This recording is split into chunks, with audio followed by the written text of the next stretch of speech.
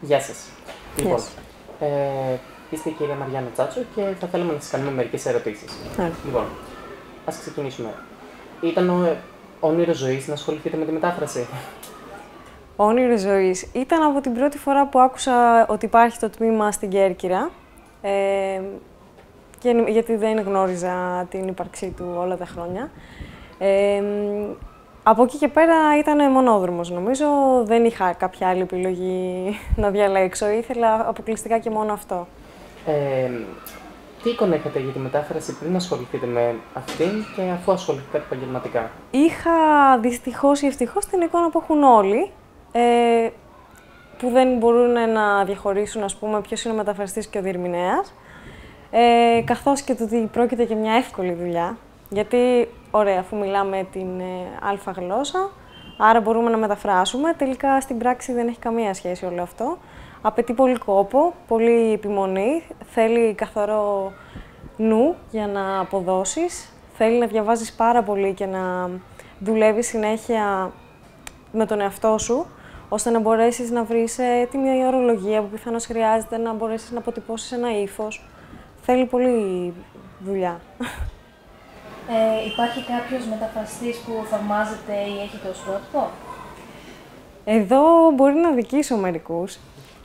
Και σίγουρα θα δικήσω, αλλά για παράδειγμα ο κύριος Κεντρωτής, Γιώργος Κεντρωτής, που ήταν καθηγητής μου στο τμήμα, είναι ένας από τους μεταφραστές που του έχω υποσχεθεί ότι θα τον περάσω κάποια στιγμή. Επίσης, τώρα στην πορεία γνωρίζω και πάρα πολλούς άλλους αξιόλογους. Διαβάζω βασικά βιβλία και θυμάμαι ονόματα, η Έφη Καλυφατίδου, η Κλεοπάτρα η Ελαιοτριβιάρη, μην αδικήσω κανέναν. Η Ανθίδη Δεμάγερ επίσης είναι πολύ γνωστή στο χώρο, οπότε δεν υπάρχει άνθρωπος να μην τη γνωρίζει. Νομίζω αυτά τώρα. Δεν μου έρχεται κάποιος να με συγχωρέσετε. Πώς νιώθετε όταν μεταφράζετε κάποιο έργο? Λοιπόν, καταρχάς, δυστυχώς δεν ασχολείσαι αποκλειστικά και μόνο με ένα έργο, για βιοποριστικούς λόγους. Δηλαδή, παράλληλα, την ίδια περίοδο μπορεί να κάνεις μια τεχνική μετάφραση, μια ιατρική και μια λογοτεχνική. Οπότε, αυτό που ιδανικά θα ήταν να κάθεσαι στο σπίτι σου και να μεταφράζεις ένα βιβλίο, δεν υφίσταται. Νιώθεις όμως πολύ δημιουργικός. Δηλαδή, είναι μια διαδικασία που απαιτεί ώρες, αλλά όταν θα κλείσεις εκείνη τη δουλειά, τέλος πάντων θα κλείσει το μυαλό σου ή θα έχει τελειώσει η μέρα, νιώθεις ότι κάτι έφτιαξες. Ότι κατάφερες να περάσεις κάτι, θα διαβάσει κάποιος μέσα από τα δικά σου μάτια, το πώς το εξέλαβες εσύ, μια πρόταση, ας πούμε, μια φράση. Και αυτό είναι πολύ ωραίο συναίσθημα. Άρα, αφού είπες πριν ότι είναι θέμα ανάγκης από ένα σημείο και μετά, είσαι ικανοποιημένη από τις απολαβές της δουλειάς? Συνομιλώντας και με μεγαλύτερους σε ηλικία, ενώ μεταφραστές που έχουν προλάβει την αγορά πιο παλιά, έχουν πέσει πολύ οι τιμές γενικότερα. Και είναι ένα δύσκολο κομμάτι οι τιμές, γιατί εφόσον πολλοί θεωρούν ότι μπορούν να κάνουν μετάφραση, ρίχνουν την τιμή της προσφοράς. Ένας που δεν είναι στον τομέα αυτόν δεν ξέρει τη διαφορά ενός επαγγελματία με ενός ερασιτέχνη, μεταφραστή. Οπότε πρέπει να είσαι πολύ προσεκτικός και εσύ στο τι κάνεις, γιατί σίγουρα δεν μπορείς να ζητήσεις την ίδια τιμή με έναν ερασιτέχνη. Δεν πρέπει κιόλας να το κάνεις, γιατί δεν θα δουλέψεις το ίδιο, πιθανότατα.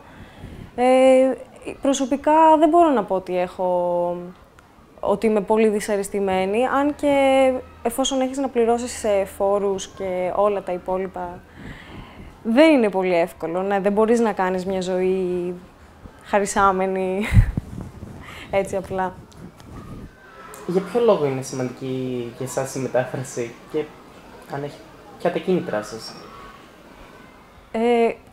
Πρώτον, αυτό που ξανά πω, ότι νιώθεις ότι εσύ δημιουργείς. Για έναν άνθρωπο σαν εμένα που δεν έχει τη μουσική, δεν έχει τέτοια χόμπι, άρα δεν είναι δημιουργικός κάπου αλλού, δεν έχει τέτοια ταλέντα. Αυτό είναι το δικό μου κομμάτι, να δημιουργήσω. Και συν της άλλης, δίνεις τη δυνατότητα, παράδειγμα στον παππού μου, ο οποίος είναι 80 χρονών, να διαβάσει ένα βιβλίο, το οποίο δεν θα διάβαζα αν δεν υπήρχε κάποιος μεταφραστής να το φέρει στη γλώσσα του. Εκτός από μεταφράστρια, είστε μήπως και η ίδια συγγραφέας? Όχι, δεν είμαι. Δεν έχω τέτοια. Έχετε κάποια άλλη απασχόληση εκτός της μετάφρασης? Όχι, εννοείς επαγγελματικά καθαρά. Όχι. Μεταφράστρια απλά και σε άλλα είδη κειμένων. Σας είπα, είναι ιατρικά, τεχνικά. Τι ιδιαίτερες ανάγκες έχει ένας μεταφραστής? Τι θεωρείτε δηλαδή αναγκαίο για κάποιον μεταφραστή? Εννοείς για να γίνει καλός μεταφραστής ή μέσα στη μέρα σου τι μπορείς να έχεις ανάγκη? Νομίζω σαν επάγγελμα. Τι χρειάζεσαι εσύ προσωπικά? Πού ξοδεύει το εισόδημά του ένας μεταφραστής? Πού ξοδεύει? Σεμινάρια αυτοβελτίωσης, όπου μπορεί να είναι, σας είπα, εξειδίκευση σε κάποια ορολογία. Ένα ταξίδι που μπορεί να είναι απλά για λόγους διασκέδασης, θα το δεις και από άλλο πρίσμα. Θα θελήσεις να δεις λίγο και αυτόν τον πολιτισμό. Αν παράδειγμα εγώ πάω ένα ταξίδι στη Γερμανία, εφόσον είναι γλώσσα εργασίας μου, δεν θα το δω καθαρά τι ωραία αρχιτεκτονική έχει αυτή η πόλη. Θα ψάξω να βρω και άλλα κομμάτια που θα με βοηθήσουν και στη δουλειά μου. Από εκεί και πέρα, τα καθημερινά σου λειτουργικά έξοδα, για παράδειγμα, αν ρωτάτε αυτό, είναι τα βασικά, ένας υπολογιστής, το ίντερνετ, τα βιβλία που θα αγοράσεις, τα λεξικά σου. Και λίγο να αλλάξουμε θέμα. Ποιο πιστεύετε ότι είναι το μέλλον της μετάφρασης εδώ στην Ελλάδα και αν είστε αισιόδοξοι ή απαισιόδοξοι γι' αυτό? Πάντα αισιόδοξοι είμαστε σε όλα τα ζητήματα. Το μέλλον της μετάφρασης στην Ελλάδα εξαρτάται και από το μέλλον γενικότερα της Ελλάδας, όπως όλοι οι τομείς. Επειδή βλέπω πολλές δράσεις να γίνονται και ευτυχώς γίνονται και από νεότερους, πιστεύω ότι θα πάνε όλα καλά εν τέλει και ότι εμείς οι ίδιοι και όλες θα καταφέρουμε να αναδείξουμε και το επάγγελμά μας, εφόσον θα είμαστε σοβαροί απέναντι στον πελάτη, απέναντι στη δουλειά μας την ίδια. Άρα θέλω να πιστεύω ότι θα πηγαίνουν τα πράγματα όλο και καλύτερα. Τώρα, όσον αφορά τη σχέση με τη γλώσσα, στη δικιά σας περίπτωση με τις γλώσσες από τις οποίες μεταφράζετε, ποια είναι αυτή η σχέση με τις γλώσσες αυτές? Είναι αγάπης. Έχεις την ίδια χαρά όταν μεταφράζεις κάτι με το όπως λαμβάνεις ένα μήνυμα από τον αγαπημένο σου, την αγαπημένη σου και χαίρεσαι μόνος σου. Δεν την καταλαβαίνει κανένας αυτή τη χαρά. Και συνήθως δεν τη μοιράζεσαι, γιατί ακούγεται τρελό, αλλά αυτό συμβαίνει. Θέλεις συνέχεια να τη δουλεύεις, να γίνεσαι καλύτερος εσύ, να καταλαβαίνεις όλο και πιο λεπτά νοήματα της γλώσσας αυτής και ψάχνεις να βρεις τρόπους να έρχεσαι συνέχεια σε επαφή μαζί της. Η σχέση με τους συγγραφείς τους οποίους μεταφράζετε, ποια είναι? Η σχέση αυτή εξαρτάται από τον συγγραφέα, γιατί πολύ απλά κάποιοι δεν είναι ζωή. Οπότε δεν μπορεί να είναι φυσική η επικοινωνία. Αυτό που κάνεις και οφείλεις να κάνεις σαν μεταφραστής είναι να αναζητήσεις μόνος σου όσο περισσότερες πηγές μπορείς για τον ίδιο τον συγγραφέα πριν ξεκινήσεις το έργο.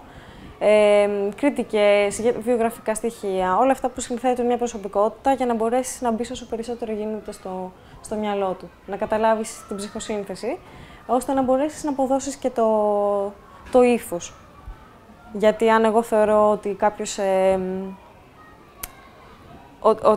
κάποιος είχε μια ζωή, παράδειγμα, ήταν δημόσιος υπάλληλος, δούλευε σε μια τράπεζα και ήταν βίαιος, παράδειγμα, απέναντι στις συντρόφους του, θεωρώ ότι είναι κάποια στοιχεία που πρέπει να τα λάβω υπόψη μου όταν θα μεταφράζω όλα αυτά. Ποιο είδος λογοτεχνίας σας κεντρίζει ιδιαίτερα το ενδιαφέρον? Ποιο είδος λογοτεχνίας? Εννοείς τώρα μυθιστόρημα, αστυνομικό? Νεανική, λογοτεχνία, θέατρο, παραδείγματος χάρη. Ωραία. Κοίταξε, γενικά εμένα μου αρέσει η ποίηση, να πω την αλήθεια μου. Προς τα εκεί είναι η αγάπη μου η μεγάλη. Τελευταία ανακάλυψα, χάρη στον κύριο Νικολάου, έναν καθηγητή μου στο Ιόνιο, τη δημιουργική μετάφραση. Οπότε αυτό με έφερε σε άλλους δρόμους και είναι ένα πολύ, πολύ ενδιαφέρον τομέας, αν θέλετε κι εσείς να τον δείτε. Πώς πιστεύετε ότι μπορεί να βελτιωθεί η ποιότητα της μετάφρασης? ή αν έχει ήδη βελτιωθεί γενικότερα ως τώρα. Εννοείς στην Ελλάδα ή προσωπικά? Και τα δύο. Θα ήταν πολύ ενδιαφέρον. Η ποιότητα της μετάφρασης. Να το σκεφτώ τώρα αυτό. Ναι, καταρχάς ξεκινάει από εμάς τους ίδιους, όπως ξανά είπαμε. Πρέπει εμείς να κάνουμε το καλύτερο δυνατό, να αποδώσουμε στο 100% των δυνατοτήτων μας και ακόμα παραπάνω, αν γίνεται. Από εκεί και πέρα και τα ίδια τα ιδρύματα, τα πανεπιστημιακά, πρέπει να φροντίζουν για να είναι αρρωγοί σε αυτή την προσπάθεια. Οι καθηγητές μας πρέπει να μας στηρίζουν, όχι μόνο δηλαδή το πανεπιστήμιο σαν φορέας, αλλά και οι καθηγητές που είναι αυτοί που ερχόμαστε καθημερινά σε επαφή. Ύστερα εξαρτάται και από τον πελάτη. Αλλά για να φτάσει ο πελάτης να το κατανοήσει αυτό, και λέγοντας πελάτη εννοούμε τα πάντα, έτσι, από εκδοτικούς, μεταφραστικά γραφεία, επιχειρήσεις, ιδιώτες, τα πάντα. Πρέπει εμείς να το δείξουμε. Ότι έχουμε μια μετάφραση η οποία έχει ποιότητα, άρα απαιτεί και κάποια πράγματα παραπάνω. Τώρα, όσον αφορά τις δυσκολίες της μετάφρασης, ποιες είναι κατά τη γνώμη σας αυτές? Πολλές ώρες δουλειάς. Δηλαδή, για τις απολαβές που μου ερωτήσατε νωρίτερα, είναι λίγο δυσανάλογο το ποσό που εισπράττεις, γιατί δεν δουλεύεις 8ωρο. Για να πεις ότι είναι καλά χρήματα για ένα 8ωρο, ok, αλλά μπορεί να δουλεύεις και 16 ώρες την ημέρα, γιατί οι προθεσμίες παράδοσης δεν εξαρτάται από σένα. Άλλες δυσκολίες, να είσαι σε επαφή, αυτό, να έχεις συνέχεια σχέση με το αντικείμενό σου. Έχετε συναντήσει κάποιο συγκεκριμένο πολιτιστικό στοιχείο, η απόδοση του οποίου σας δυσκόλεψε ιδιαίτερα? Είναι πάντα οι ιδιωματισμοί στις γλώσσες. Είναι οι μεταφορές που πρέπει να προσέξεις, μην παρασυρθείς στη σειρά των λέξεων. Πώς θα βάλεις τι, γιατί αλλιώς το λέει ο Γερμανός, αλλιώς το λέει ο Έλληνας, ακόμα και αν έχει παρόμοιες λέξεις. Μετά είναι και πολύ πιο απλά πράγματα, ότι η γραμματική και η σύνταξη μιας ξένης πρότασης δεν είναι ίδια με τη δική σου. Εσύ δεν θέλεις ένα κείμενο το οποίο θα θυμίζει ότι προέρχεται από άλλη χώρα, θέλεις ένα κείμενο να ακούγεται ελληνικό, άρα τα πάντα πρέπει να τα προσαρμόσεις. Τα ονόματα επίσης είναι μια μεγάλη κουβέντα. Σε μια μετάφραση που κάνω τώρα από τα γερμανικά έχει ρώσικα ονόματα μέσα. Εκεί πρέπει να ψάξεις να βρεις κάποιον να μιλάει τη γλώσσα, γιατί προσωπικά δεν τη μιλάω, να σε βοηθήσει πώς θα τα μεταγράψεις πιθανώς. Θέλεις δηλαδή πάντα να έχεις επαφή και με άλλα επαγγέλματα. Μπορεί να έχει ιατρική ορολογία μέσα και να χρειαστείς και τη βοήθεια ενός γιατρού. Υπάρχει κάποιο συγκεκριμένο παράδειγμα στη ζωή σας, μάλλον ως τώρα στο έργο σας, που σας δυσκόλεψε ιδιαίτερα? Ένα συγκεκριμένο παράδειγμα. Τι να σου πω τώρα. Συνήθως δεν έχει να κάνει με τη λογοτεχνία τώρα αυτό που θα πω, αλλά επειδή μεταφράζοντας τεχνικά κείμενα, πολλές φορές ή κείμενα της Ευρωπαϊκής Ένωσης, δεν υπάρχει καθόλου ένας όρος στα ελληνικά, δεν έχει προλάβει να αποδοθεί, δεν έχει αποδοθεί καθόλου. Ή παράδειγμα στα ιατρικά κείμενα πολλές φορές βολεύονται εισαγωγικά με τον αγγλικό όρο. Άρα εσύ πρέπει να μπεις σε μια διαδικασία να κατανοήσεις 100% τον όρο και ύστερα να προτείνεις μια ορολογία που να είναι σύντομη, κατανοητή, εύκολο να την θυμηθεί κανείς και να τη χρησιμοποιήσει στο επάγγελμά του. Δηλαδή, συνήθως είναι το πρόβλημα ή με πολλαπλές αποδόσεις ενός όρου ή με κάποια που δεν υπάρχει καθόλου, δεν υπάρχει αντιστοιχεία και άρα πρέπει να δεις πώς θα το πεις. Και γενικά, δέχεστε σίγουρα κριτική από κάποιους και πώς την αντιμετωπίζετε αυτή την κριτική? Είναι πάντα καλοδεχούμενη. Σίγουρα, σαν άνθρωπος, θέλεις να ακούσεις θετικά σχόλια.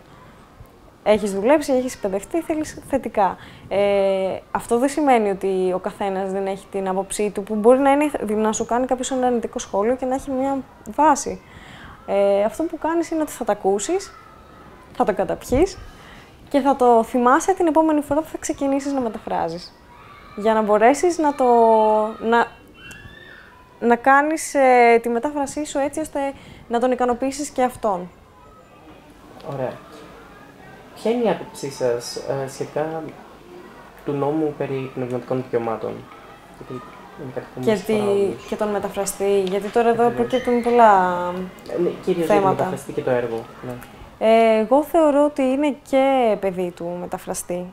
Γιατί ειδικά στην λογοτεχνική δεν μπορείς να πεις ότι μεταφράζεις ορολογία, άρα αυτά είναι και τέλος. Έχεις βάλει και εσύ μέσα το δικό σου κομμάτι. Από εκεί και πέρα εννοείται ότι ο πρώτος λόγος είναι στον δημιουργό, ανήκει στο δημιουργό. Τώρα αυτό δεν είμαι η αρμόδια να το απαντήσω, γιατί προκύπτουν νομικά θέματα και δεν θα ήθελα να πω κάτι που θα είναι ανακριβές. Ωραία. Τώρα, όσον αφορά την επιμέλεια, θεωρείτε ότι είναι απαραίτητη? Απαραίτητη. Τελεία, θαυμαστικό, ό,τι θέλετε. Εννοείται. Και μην παρεξηγείτε κανείς, η επιμέλεια δεν έχει το ρόλο του να βρει τι λάθη έκανες εσύ σαν μεταφραστές και να σου πει πω αυτό δεν το έκανε σωστά. Είναι ένα καθαρό μάτι, θα δει το έργο σου με μια χρονική απόσταση, χωρίς να έχει μπερδευτεί με όλα αυτά που σου έχεις μπερδευτεί μεταφράζοντάς το. Είναι όχι απλά καλοδεχούμενο, είναι για μένα υποχρεωτική. Και θα έπρεπε να έχει μεγαλύτερο ρόλο στην Ελλάδα από ό,τι έχει στον εκδοτικό χώρο. Επηρεάζεστε από κάποιον κατά την επιλογή του τίτλου? Ποιος αποφασίζει? Συνήθως εσύ προτείνεις έναν τίτλο στον εκδότη. Από εκεί και πέρα μπορεί να επέμβει ένα τμήμα marketing. Δηλαδή δεν εξαρτάται από σένα.